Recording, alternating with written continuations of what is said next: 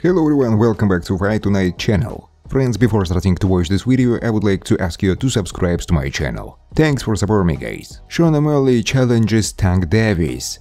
That fight is going to happen. Sean O'Malley destroyed Aljamain Sterling with a devastating second-round stoppage win Saturday night in Boston to win the UFC bantamweight title while headlining UFC 292. During his post-fight press conference, Sean O'Malley called for a crossover clash against one of his boxing best knockout artists. I wouldn't mind knocking out Gervonta Davis, and I know people are going to say, I wanna be like Conor McGregor. I'm telling you that fight is going to happen, said O'Malley.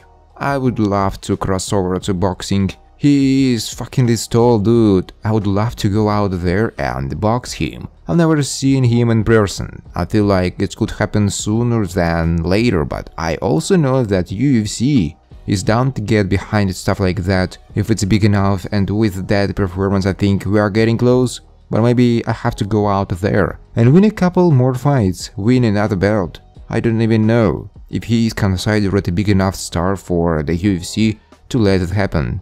But it will happen. Although O'Malley is in the prime of his career, the 28-year-old is pulling a page from his MMA peers and looking to land a highly lucrative boxing match. Earlier this month, Nate Diaz challenged Jake Paul to a boxing match. The MMA legend lost a unanimous decision to the YouTuber-turned-boxer. In October, former UFC heavyweight champion Francis Ngannou will make his boxing debut against WBC heavyweight titleist Tyson Fury after catching wind of O'Malley's overture. Ryan Garcia chimed in and wrote on social media, "Sugar Shane, you are good and all, but stop talking about this. I'm going to box stuff. You'll just get knocked out." O'Malley quipped back, "Like you did or different?" Garcia, who got knocked out by Davis in April, said, "Boxing and MMA are two different sports, and if you need a reminder, let me know. I'll gladly do a tune-up for my return fight," Garcia said. Mikey Garcia predicts Gervonta Davis-Shakur Stevenson fight. Former 4-division world champion Mikey Garcia has weighed in with his prediction for a fight between Shakur Stevenson and Gervonta Davis. If it ever materializes, the pair are regarded as two of the most talented fighters in the sport, and the fight between them is one of the best matchups to be made. And Garcia explained to ES News that he feels Davis' much heralded power would prove to be the deciding factor.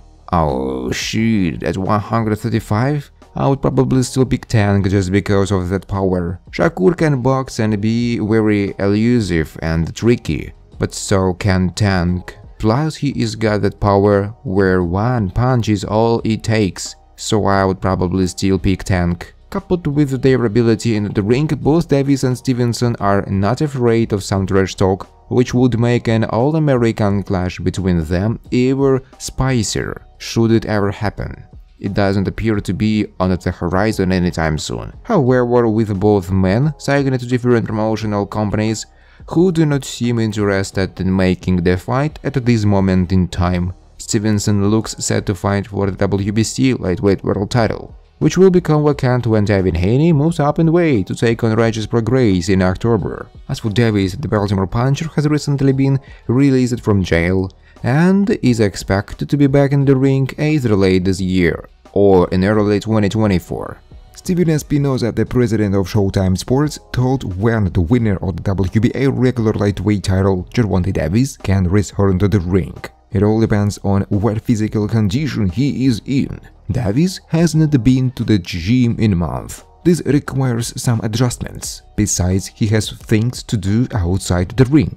His goal is to return as soon as possible. If there is an opportunity to hold a duel before the end of the year, then we will certainly do it. If not, he will fight at the beginning of the next one. As for the opponent, we haven't really discussed this topic. It's hard to talk about opponents when you don't even have an estimated time to return yet. I've heard people talk about Chris Colbert and Isaac Cruz. This is all speculation because nothing has been done yet and nothing is ready. Espinosa said. Absolute world champion in the second middleweight, Saul Alvarez said that he sees the point in the fight of Terence Crawford against Gervonta Davis. At the same time, Canelo is convinced that Crawford will be a clear favorite if this fight takes place. I don't think anyone in the welterweight or first middleweight division will beat Crawford. We don't know if he will beat everyone in the middle division, but no one will beat him below. He is a great fighter. I can't go down any lower to fight him.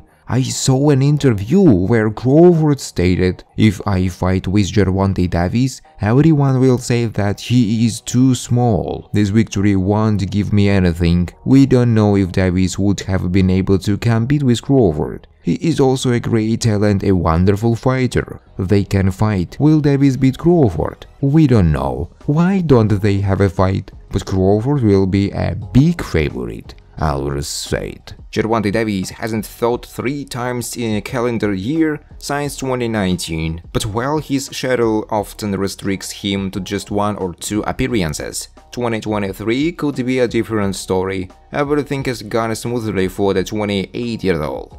Luis Garcia found out that the power everyone talks about is as real as it gets, losing to the Baltimore native via 9th round stoppage. Ryan Garcia stepped up to the plate soon after. He huffed, puffed, and constantly called Davis out. Annoyed with his non-stop trash talk, Davis asked Ryan to put his money where his mouth is. With the two officially going at it on April 22nd, Davis punished his man, scoring 2 knockdowns before closing the show in the 7th round. With a few months remaining in the year, Davis has an opportunity to squeeze one more fight in. There are a ton of lightweight contenders that would love to line up against the hard-hitting star. But according to the Calvin Ford, Davis' trainer, one familiar name has floated to the top of the list. Nothing is at Pitbull, Ford said during this interview when asked who's the frontrunner. Isaac Cruz, otherwise known as Pitbull, gave it everything he had against Davis almost 2 years ago. On relatively short notice on December of